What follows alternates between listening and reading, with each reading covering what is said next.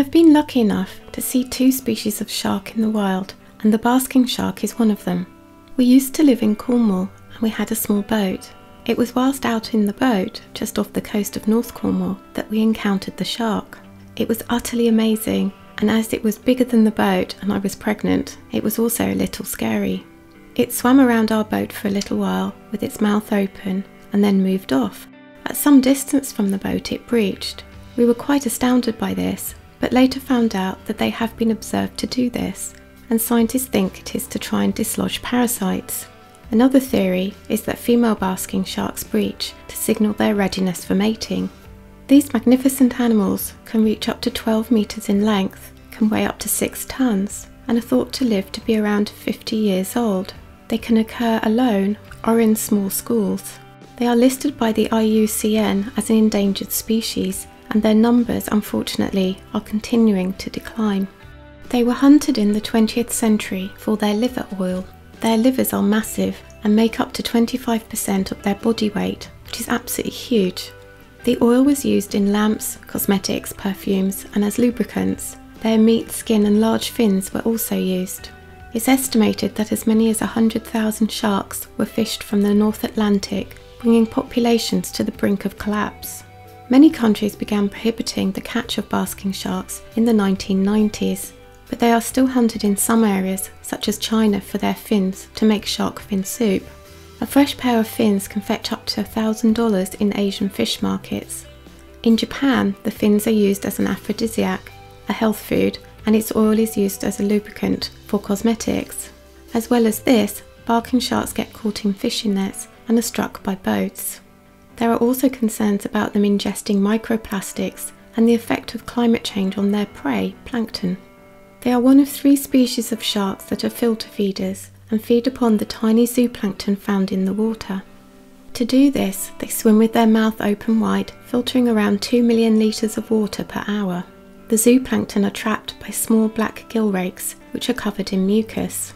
The gill rakes are replaced annually. They are discarded during the winter months, and new ones grow in the springtime. These giants also have about 1,500 tiny hooked teeth. There are 6 rows of teeth in the upper jaw and 9 rows below. Scientists think that these teeth are used in mating. They have observed what they thought was mating behaviour and saw one shark holding on to another by biting down on its pectoral fins and behind the dorsal fin. Not much is known about their reproduction, and I have found in the literature vastly different information about when they reach sexual maturity, anything from 2 to 4 years of age, all the way up to 18 years for a female. It is a similar story with the gestation period, which one scientist has suggested is about 3.5 years long, whilst another has suggested just a year.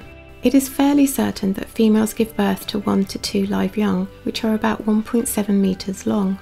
Basking sharks mate by internal fertilization, and a female shark that was dissected shortly after mating was found to have 4 gallons of sperm inside her. It is thought that male and female basking sharks live in different places and likely only come together to mate. Once the female is pregnant, she separates from the other females. They are rarely caught in surface waters, so disappear somewhere safe for the time of gestation. Where? No one seems to know. Basking sharks are ovoviviparous, which means pups hatch from eggs while still inside their mother's uterus and then continue to develop before being born. Only the right ovary is functional and contains around 6 million eggs. Many of these eggs are used to feed the developing young. This method of nourishing the developing shark has also been seen in other shark species and consists of a rich eggy soup. This may explain the strange snub nose found in newborn sharks, which has grooves in it which may act like a straw, helping the developing shark to suck up the soup. The uterus is also lined with structures called trophonymeta, or feeding threads. These structures have been found in some rays and are long, nutritive threads that feed the developing sharks directly into their esophagus.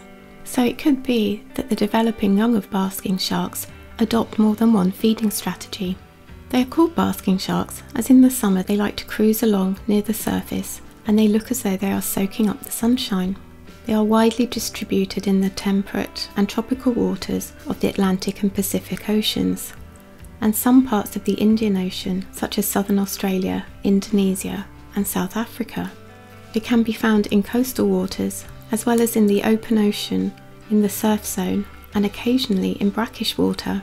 With the use of satellite tags, basking sharks have been recorded undergoing long migrations across the Atlantic Ocean from east to west and from north to south, and also shorter ones from waters off the west coast of Scotland and the Isle of Man to places such as the Bay of Biscay, and some moved even further south to waters off the Iberian Peninsula and North Africa. Some of them remained in British waters.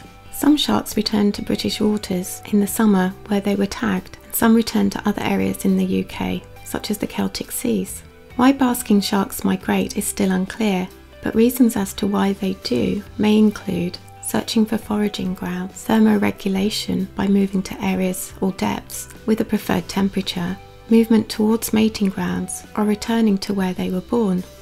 There is an amazing amount unknown about the life history of basking sharks. To be able to protect them adequately, research needs to continue to discover more about their reproduction and their migration habits. Protecting a species that migrates from one country's waters to another is difficult, and the extent to which they do this needs to be understood in order to develop a robust conservation strategy across their range.